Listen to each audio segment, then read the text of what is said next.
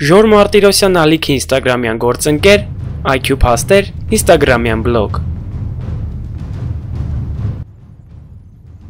Ժամանակի միջով ճանապարհորդելը մի ժամանակից մյուսը տեղափոխվելն է պորտալի կամ ժամանակի մեքենայի միջոցով։ Այս երևույթին հանդիպել ենք ֆանտաստիկ գրքերում ու ֆիլմերում, եւ դժվար է հավատալ, որ գուցե իրականում այն նույնպես գոյություն ունի։ Սակայն կան շատ հանգամանքներ, որոնք ստիպում են, որ ժամանակի միջով ճանապարհորդությունը չբացառենք իրական լինելուց։ Ձեզ ենք ներկայացնում 5 անսովոր դեպքեր, երբ մարդը ճանապարհորդել է ժամանակի միջով։ Դե իսկ դուք չմոռանաք բաժանորդագրվել ալիքին եւ հավանել տեսանյութը։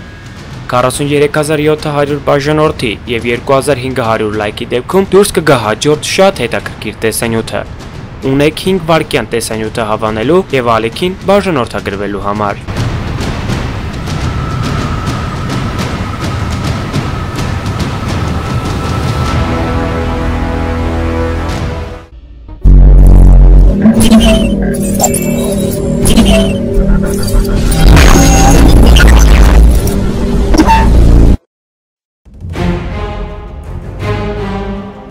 «1994 թվականին Ատլանտյան օվկիանոսի ջրերում Նորվեգիայի ձկնորսական նավի մի խումբ հայտնաբերեց 10 ամսական մի աղջկա։ Աղջիկը ամբողջովին սառած էր, իսկ նրա վրա գծված էր փրկարարական օղակ Տիտանիկ մակագրությամբ։ Պետք է նաև նշել, որ աղջկան գտել են նույն այն տեղից, որտեղ խորտակվել էր լեգենդար նավը։ Այս ամեն ինչին հավատալը փոքրինչ դժվար կլիներ, եթե Տիտանիկի անձնակազմի ցուցակի միջից չհայտնաբերվեր 10 ամսական երեխայի առկայությունը։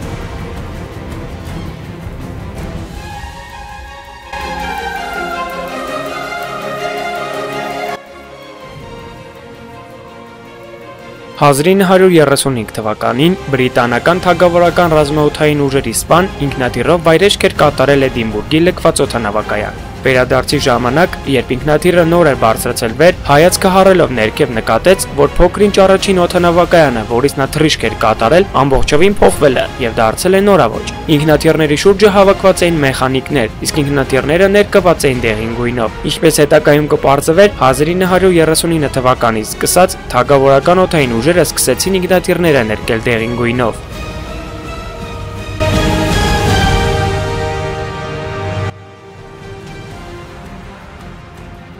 Ֆիլադելֆիան փորձը, որը հայտնի է նաև Ծիածան անունով, իրականացրել են ԱՄՆ ռազմածովային ուժերը, որի նպատակն է եղել անտեսանելի դառնալ թշնամու ռադարների համար։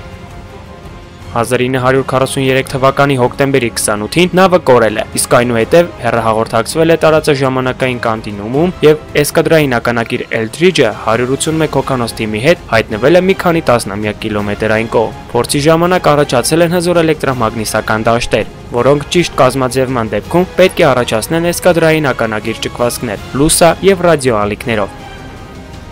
Էսկադրային ականակրի անհետացման դեպքում դիտվում էր կանաչավուն մառախուղ։ Ամբողջ 181 հոգանոց անձնակազմից միայն 21 անվնաս մնացին, իսկ մյուսներից 27-ը բառացիորեն դարձել են նավի կառուցվածքի մի մասը։ 13-ը մահացել են ճառագայթումից, էլեկտրահարվելուց եւ վախից։ Նկարում երևացողը փորձի մասնակիցներից Ալբիլին է, որին հաջողվել է անցնել ժամանակային տարածությունը եւ հայտնվել 2137 թվականում։ Նրա խոսքերով ԱՄՆ-ում իրավիճակը եղել է պատերազմական, իսկ Սպիտակ տունը այլևս գոյություն չի ունեցել, եւ ինչպես ասել է Ալբիլին, աշխարհը պատրաստվել է երրորդ համաշխարհային պատերազմին։ Նա նաև զարմացել է, թե ինչպես է կարողացել վերադառնալ ներկա եւ ընդհանրապես ողջ մնալ։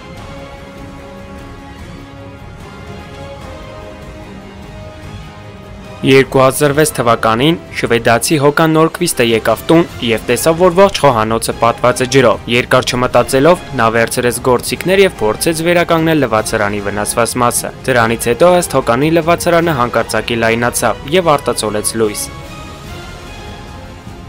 Նա մատով հպվեց լույսին եւ հանկարծակի անհետացավ։ Հետո իր խոսքերով նա հայտնվել էր 36 տարի իր ժամանակից առաջ եւ ոչ միայն հանդիպել էր արդեն տարիք առաջ ինքն իրեն, այլև այն նկարահանել էր տեսախցիկով։ Բացի այդ կա եւս մեկ նշան, որն ապացուցում է իր խոսքերը։ Դա նույն դաջվածքն է, ինչը կար Հոկանի վրա մինչ ժամանակի մեջ ճանապարհորդելը։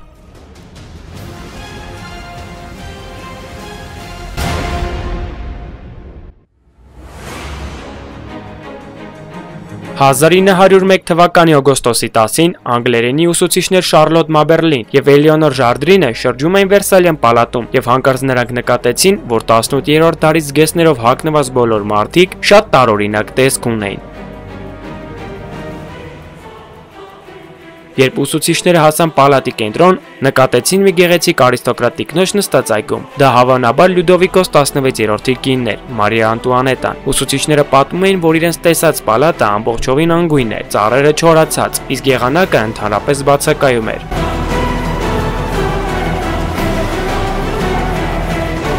Ուսուցիչները մոտ 10 տարի այդ մասին չեն խոսում, եւ միայն 1911 թվականին նրանք հրատարակեցին գիրք «Արկածներ» վերնագրով։ Գրքում նրանք ներկայացնում էին Վերսալյան պալատի կառուցվածքը, վստահեցնելով, որ գտնվել են 1789 թվականում։ Շատ թերահավատներ պնդում էին, որ դա գեղարվեստական երևակայություն է։ Հակառակ նրանց, ուսուցիչները պնդում էին, որ տեսել են փոքրիկ փայտե կամուրջ գետի ափին, սակայն դա Վերսալյան պալատում բացակայում է։ 1920 թվականին հայտնաբերվեց Վերսալյան պալատի հին կառուցվածքի գծագիրը, եւ պարզվեց, որ փայտե կամուրջը իր գոյություն է ունեցել, եւ գոյություն է ունեցել հենց այն տեղում, որտեղ եւ նկարագրել էին ուսուցիչները։